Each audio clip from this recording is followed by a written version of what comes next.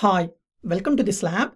In this lab, we are going to carry out step 2 of delivering big data solution on Azure, which is basically ingesting the data into data lake from SQL database using Data Factory.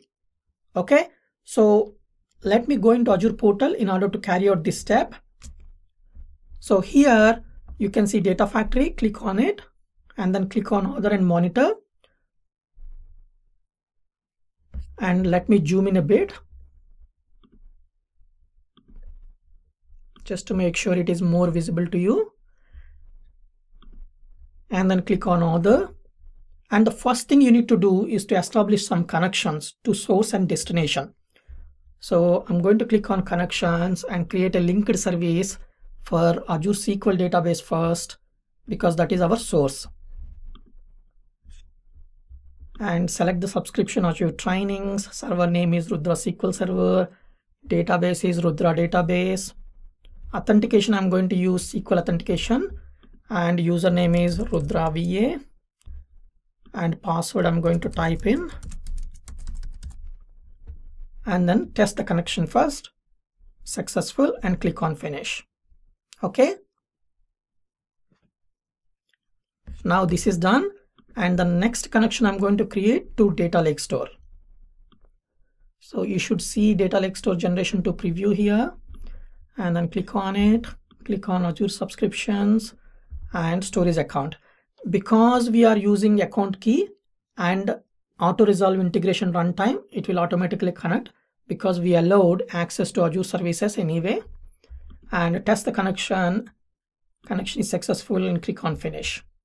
Okay, I'm not changing any names because by description itself that we need to provide a name and description and all those stuff. So let's dismiss. Now we have created connections. Now we need to create data sets. Okay, for each of these connection, basically. Azure SQL database, click on Finish, and I'm not changing the name. Connection, we need to use the connection that we created earlier, and the table, we are going to use customer address table. That's what we are going to fetch. And you can import the schema if you want, but I'm not doing anything. Let me import the schema and show that to you also. You can basically import the schema and see what column names are there within that table. Okay, so I'm going to leave this as it is and create another data set, which is to Data Lake Store. Okay, and connection I'm going to use is this one. And now, if you remember correctly, in the earlier lab, we created a container, which is basically personal, I think. So let me see again.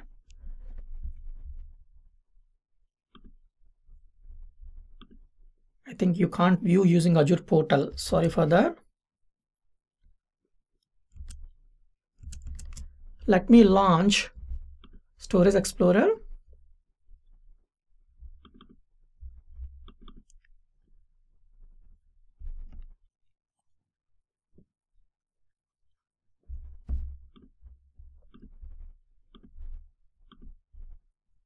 Images.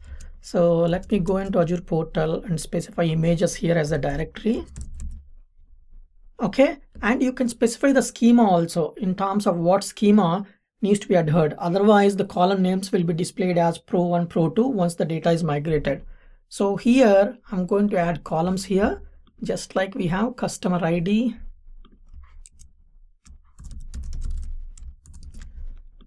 and int 32.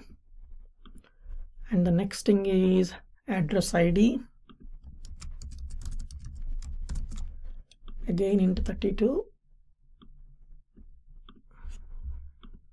address type,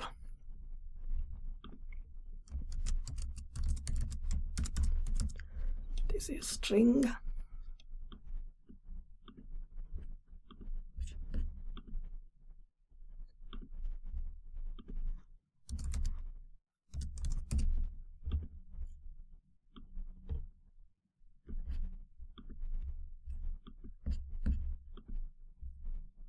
and finally modified date and time.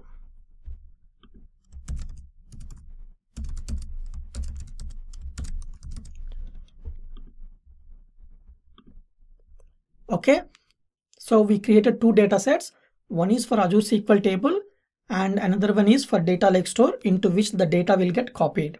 Okay, so now I'm going to publish these two data sets into Azure Data Factory. Let's see the progress of it. It is still publishing. Publishing is completed. Now I'm going to add an activity in a pipeline. So let's create a pipeline and add a copy data activity. Here we can specify the source from where the data needs to be fetched, and we can specify the sink to where the data should be copied, and mapping. Here you can able to configure the mapping between source and destination.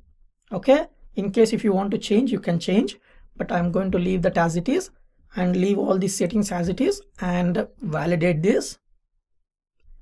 So everything is fine. Let's publish this activity. Yeah, published. Now I'm going to trigger this pipeline. Hopefully it will be successful. And if you want to see the progress of it, you can click on it and see here it is currently in progress. Generally it is very quick, so I'm going to wait for this. So the copy activity is succeeded. So let's click on it, and if you want to see the in detail in terms of what activity has done, you can see here the data copied to data lake storage. So it's a very nice representation of what is happening within an activity. Okay, so now if you want to view the data, you can go to Storage Explorer,